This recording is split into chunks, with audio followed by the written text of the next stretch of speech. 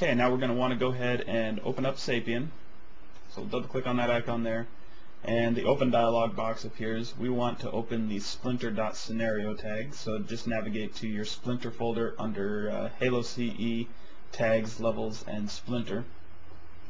And we'll open up that Splinter scenario. It'll take just a second here because it's loading up all the resources required to actually play Halo.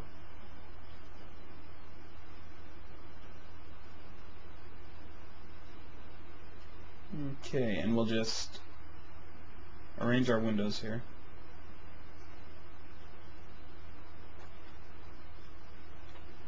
Alright, in your game window, if you select the middle mouse button, click and hold that, you can actually look around the level.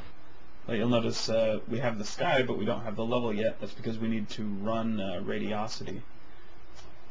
So we will hit Control tilde while the game window is selected, and the tilde is right next to your #1 key on most keyboards. That'll bring up our Halo command prompt. We're going to run Radiosity _quality space 0. Now, quality of a 0 is just for testing purposes. It'll run a real quick Radiosity over the entire level. If you're actually going to be releasing this game to the public, the final version, you want to do a Radiosity quality of 1. So again, the command is Radiosity _quality space 0, and we'll hit enter.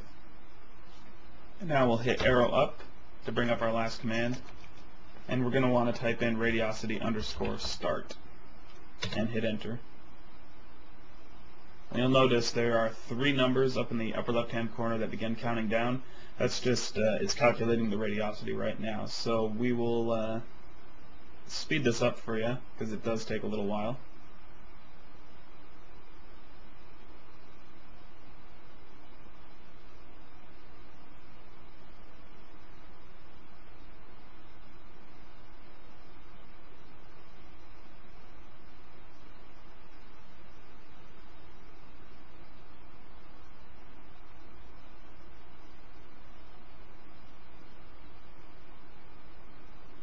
Okay, and once all numbers reach 0, we're going to want to bring up the Halo command prompt again. So we'll go Control tilde and type in Radiosity _save, and this will save our Radiosity settings. You hit enter,